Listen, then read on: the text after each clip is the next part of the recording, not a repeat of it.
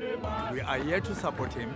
We come in big numbers. Of course, yes, we've been supporting him. All these cases that he's been facing all these years. Each time he has been summoned to court, we are here to support him. And today we are here again to support him. We wish him all the best on these cases.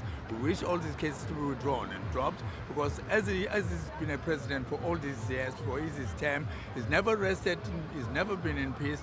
Each time he goes away overseas to go and do his business, he comes back again, he's called to court. He comes to court every time he's got some job to do for the parliament. He's been called to court to come and answer some questions. He's been doing so well. We love him. We love to see his family happy. We love to see him resting happily. We want to see him on his retirement, if he comes to retirement, as a peaceful somebody. He's a lovely somebody. He's a well-spoken somebody, soft-spoken. He's a swanky somebody. He's a grown-up somebody. He's running at young 76 years. That is what he is today. By concern, this matter is adjourned to the 27th of July 2018 at Pietermaritzburg.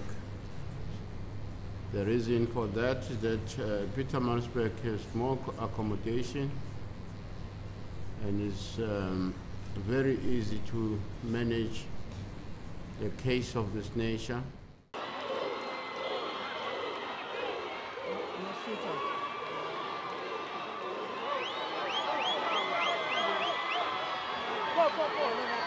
Nginenkinga ngabo ngoba angisukeli umuntu. Ngithe abayeke ukukhuluma ngami einhlanganweni zabo. I-agenda kube yimi. Kungabi izinto abakhuluma ngazo zenhlangano yabo. Bathi mase beqedile bese bebiza amaphepha bezokhuluma ngami.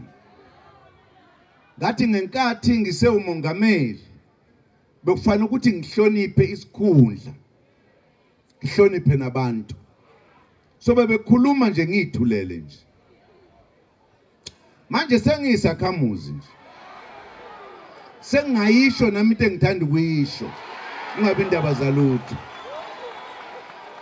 Ngifuna ukuyiphinda lento ngoba ngifuna ukuthi bayeke ukwenza njalo.